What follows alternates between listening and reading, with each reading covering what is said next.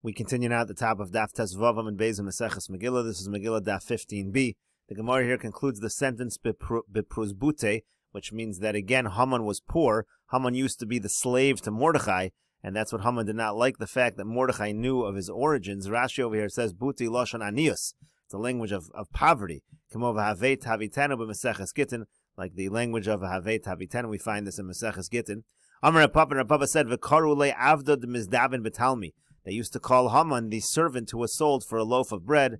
Rashi over here says, Betulmi Nahama Bekikros Lechem, for loaves of bread, he was sold to be a slave. The Gemara returns to the pasuk in the Megillah it was darshaning previously. Again, Haman says, V'chol zeh inenu shaveli, meaning all that Haman has, it's not worth anything to him. When he sees Mordechai, Malamed comes to teach us, Shekol genozav shaloso rasha.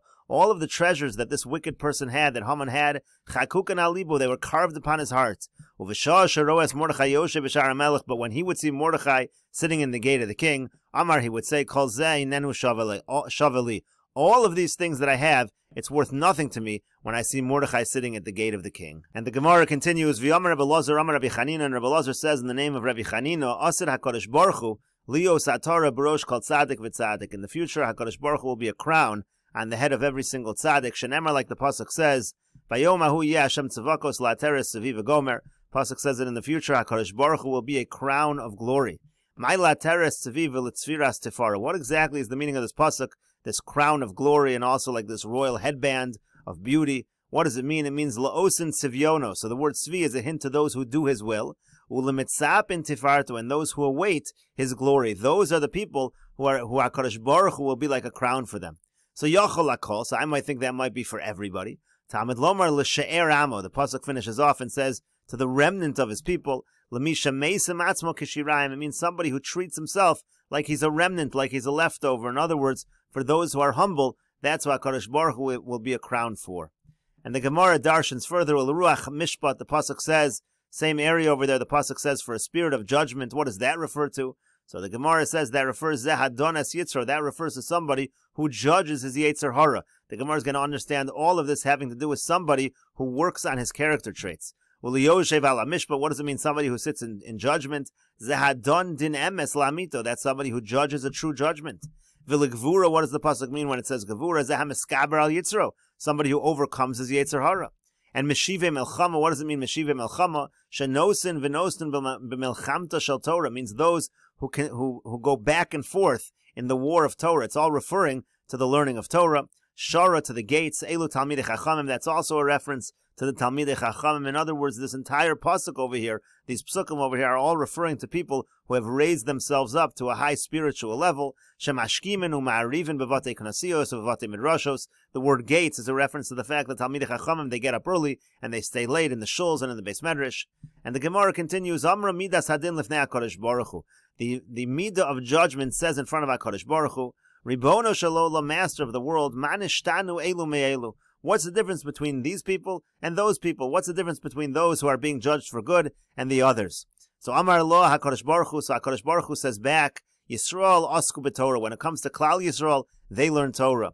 Umosa olam lo asku b'Torah. When it comes to the nations of the world, they're not learning Torah. That's the difference between Klal Yisrael and the other nations. And so the Gemara continues that the Midas Hadin says back to HaKadosh Baruch Hu, Amar Lei says to him, Gamele bayayin shago v'shecher to. No, these ones also, they drink the wine and they stumble and they drink the beer, and again it gets them drunk, they sin. Paku Pelilia. Paco Pelilia, the Gemara explains, Ein Paco ela Gehenim. The word Paco over here is a reference to Gehenim. Shenemar, like the pasuk says, Velosia zos l'cholafuka. It shouldn't be like a stumbling block for you. The idea over here is they also, even the Jewish people, they deserve punishment for their sins. Vein Pelilia ela Dayanim. The word Pelilia refers to judges. Again, they deserve a judgment. Shenemar, like the pasuk says, V'nasan beflilim. So essentially, the Midas Hadin says, even Klal Yisrael has its averos that they deserve judgment for. As Rashi over here says, B'yayin shagu, because of wine, they make mistakes. They also have averos. Kilomar means to say, Afheim asu kaheim. They also act like they act. Lefikach danim, therefore they should be judged. And Rashi continues, Paku Pelilia means again, Legehenim nishpatu. They too should be judged to Gehenim. And the Gemara returns to the psukim in Megillah Esther, Vatamod b'chatzar beis hamelech hapnimis. Again, Esther is approaching Achashverosh. She goes to the inner chamber of the king. Amar Rebbe Levi says, Kevon shehigia lebeis hatzlamim. When she reached that inner chamber, that was the house where the idols were kept. Nistalka heimena shchina. The shchina left her. Amra, she said, Keli, lama zaftani. She said, my God, why have you left me? Shema atadon al shoge kamezid ve'alonis karatzun. Maybe you're judging something that's by mistake, as if it's on purpose, something that's forced, as if it's done willingly. In other words, I'm not going willingly to Achashverosh. You shouldn't judge me so harshly. O Shema al shekarosiv kelev. The Gemara continues that she says, maybe it's because I called Haman a kelev, a dog. Shenemar, like the pasuk says, Hatzila mecherev nafshi miad kelev yechidasi. Save me from the kelev. Maybe that's why the shechina is leaving me. So chazro kraso aryeh. So instead she retracted, and instead she called him a lion. Shenemar, like the pasuk goes on to say, Hoshieni mi pi aryeh. Save me from the mouth of the lion. And the Gemara continues, the pasuk in the Megillah says, Vayhi kiros hamelech es Esther hamalka. It says, when the king saw Esther the queen, Amr Rabbi Yochanan says, Gimel malache asharis nizdamnu lo b'osashar. There were 3 angels that helped Esther at that moment. Echad sheigbias tzavara. One lifted up her neck, let her stand upright without shame. V'echad shemasha chut shel chesed aleh. The other put a string of kindness on her so that she would find favor in the eyes of Achashverosh. V'echad shemasach es asharvin. And the other one stretched out Achashverosh's scepter. V'kama, how much was it stretched out? Amr Rabbi Yirmiyah says, Shtei amos, it was 2 amos. Shtei amos haya, rather, it was 2 amos. V'hemido al shtei mesrei, and it became 12 amos. V'yamri lo al sheish esrei. V'yamri lo al esrem v'yarba. Some say 16 amos. Some say 24 amos. V'masnisa tana al shishim. In the Brisa it says it was 60 amos. V'chein atamotzi be'amosa shel bas Paro. We also find that the arm of the daughter of Paro, it stretched out when she went to retrieve Moshe Rabbeinu from the river.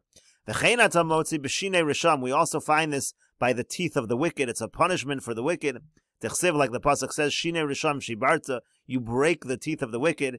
V'yamar Reish Lakish, and Reish Lakish says, Al tikre shibarta. Don't read the pasuk as you break it. Ela shirivavta. Rather, it's that you stretch it out.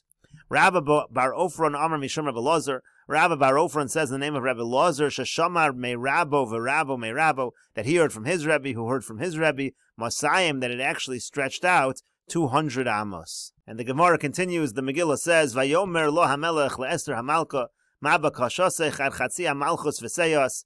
The king says to Esther hamalka, what do you want? I'll give you up to half of the kingdom. So chatzi hamalchus v'lo kol hamalchus. So the Gemara darshans, he was willing to give up to half, but he wasn't willing to give her the entire kingdom.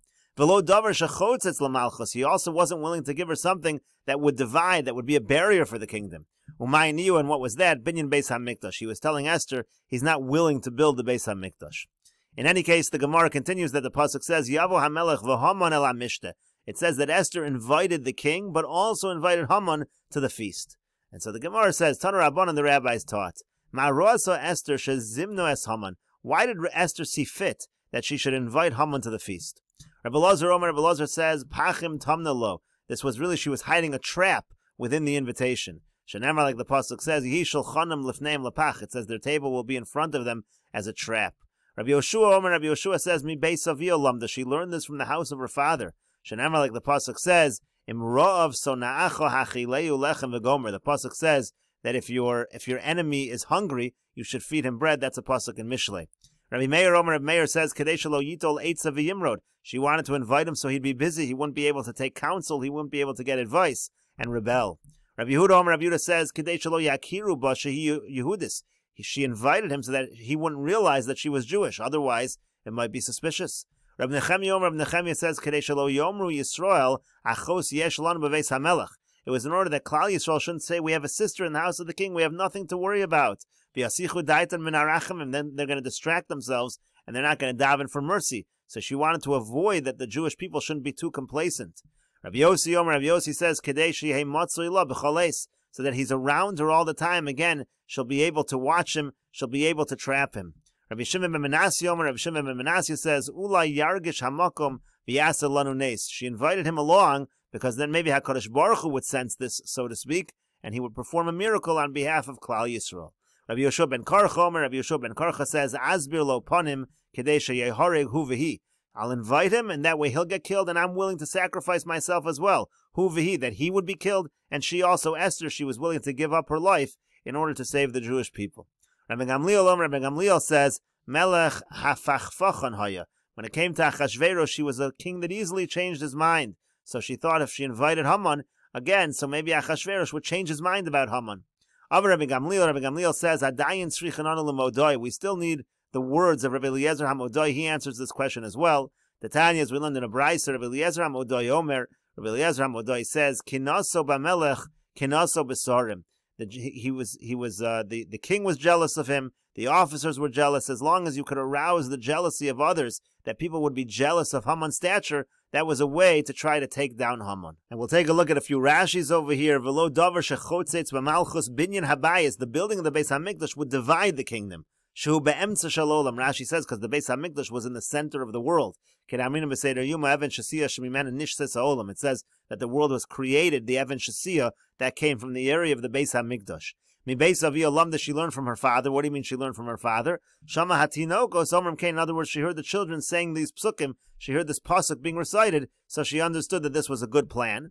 V'yimrod, she wanted to keep that Haman wouldn't be able to rebel b'melech. He would rebel against the king. Sha'isa shaito matzlachas, because right now his time he was having success. So again, she wanted to prevent that. She wanted that he would be by her.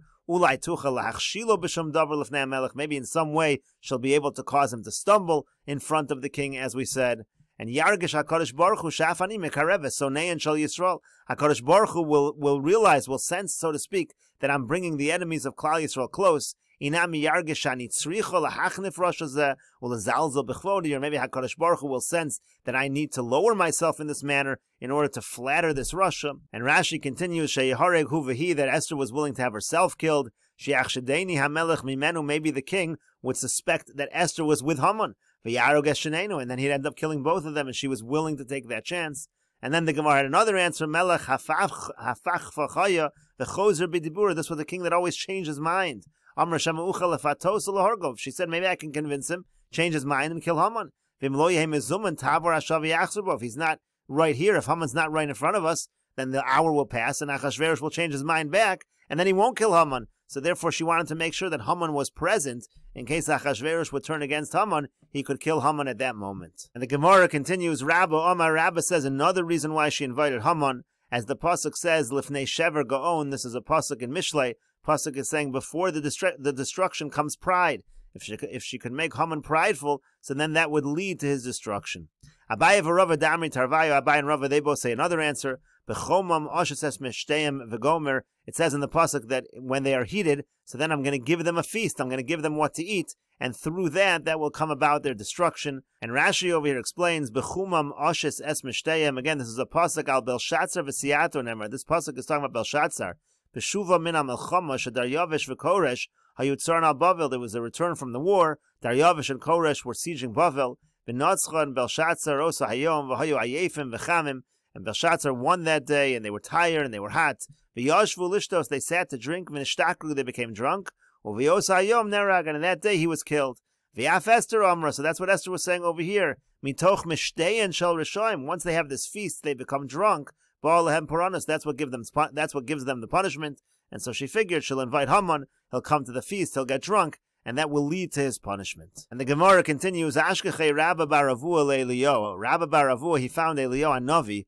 Amar Lei said to him, Kaman chazio Esther v'avdahachi. Why did Esther see fit to do this? Why did she invite Haman to the feast? Amar Lei, he said back to him, Eliyahu said back, Kekulu Tanoi uchekulu Amorai. All these Tanaim you quoted above with all the various reasons, all these Amoraim you quoted above with all the various reasons, they are all correct. And the Gemara continues, the pasuk in the Megillah says, Vayisaper lahem Haman es kvod ashro v'rov banav. It says that Haman told all of the honor of his wealth and his many children. And the Gemara says, V'kama rov banav, and how much was all of his children? Amar Rav says, Lamed, there were actually 30. Asara mesu, 10 of them died. V'asara nislu, 10 of them were hung. V'asara mechazron al apsachim, and 10 of them were going around, they had to collect money door to door. Rabbanan Amri, and the Rabbanan say, Osan shemechazron al apsachim shivim have. The ones that were going collecting door to door, there were 70 of them. T'chsiv, like the pasuk says, Seveim balechem niskuru, those who were satisfied, they hired themselves out for bread. Al tikrei seveim ela shivim. Don't read the word as seveim, read it as shivim, as 70, again indicating these 70 sons of Haman. And the Gemara continues, V'rami barabba Amar, and Rami Barabba says, Kulon masayim u'shmona have. There were actually 208 sons of Haman. Shenamar, like the pasuk says, V'rov banav. It says V'rov banav, and the gematria of Rov is 208. The Gemara says, V'rov begematria masan v'arbeiser have. What are you talking about? Rov and gematria is not 208, it's 214. And so the Gemara says, Amar Rav Nachman bar Yitzchak, Rav Nachman bar Yitzchak says, Varov ksiv. The word Varov is written without a vav between the reish and the beis, and therefore it actually comes out to 208. The Gemara continues, the pasuk in the Megillah says, Balayla hahu nodda shnas hamelech. It says that that night, the king, meaning the king Achashverosh, was not able to sleep. Amar Rabbi Tanchum says, Nodda shnas malko shel olam. That's really a reference, not the king Achashverosh. It's really a reference to the Ribono Shel Olam. The Ribono Shel Olam was ready to take action now on behalf of the Jewish people. Rabbanan Amri, and the Rabbanan say, Noddu Elyonim and Noddu Tachtonim. The upper ones were not able to sleep, referring to the angels, and the lower ones were not able to sleep, referring to Klal Yisrael. Rava says, Shnas HaMelech Achashverosh Ma'amish. No, it really means that Achashverosh was not able to sleep. Naflalei Milsa B'daite. What happened was that a thought crossed his mind. Amar, he said, Mai dekamon de zaminte Esther lahaman. What is this over here that Esther's inviting Haman? Dilma etza kashakli love him. Maybe they're having some counsel against me. Maybe they're conspiring against him, meaning himself. Kashakli love dahu gavra. Maybe they're conspiring against that individual, meaning myself. Lemiktale. Maybe they want to kill me. But Hadar Amar. But then he said, Ihachi, if so, lo have a gavra derachimli. Isn't there somebody who might have mercy on me? Maybe there's somebody who likes me enough. They'll tell me about the conspiracy. To have a modali, they'll let me know about it. Hadar Amar, then he said to himself, Dilma ika inish, maybe there's a person, Diavid Beit Tivusa, who did a favor for me once, Velo Parate, and I never paid him back. In other words, maybe people don't want to help me because they think they're not going to get a reward. Let me find out if anybody helped me and I owe them something, I need a reward. I need to reward that individual. Misham Hachi, for that reason, Mimni Inchi, maybe that's the reason people are stopping. They're not coming to tell me what's going on. Mimni Inchi Velo Migluli. That's why people are refraining from revealing these conspiracies against me. So that's what Achashverosh was thinking. The reason he wasn't able to sleep was he was bothered by the thought perhaps there's a conspiracy against him, and maybe people don't want to reveal this to him. So therefore he has to find out. He has to make sure to reward those who reveal the conspiracies against him. Miyad vayomer lahavi a sefer hazechronos divrei hayamim. That's why he immediately says, bring the sefer hazechronos divrei hayamim, bring the book where we keep our records. V'yu nikroim, it should be read. And that way it was read to Achashverosh, and he could find out if he owes anybody anything. Melamed shenikroim me'alem. The Gemara darshans v'yu nikroim means that it was read miraculously on its own to him.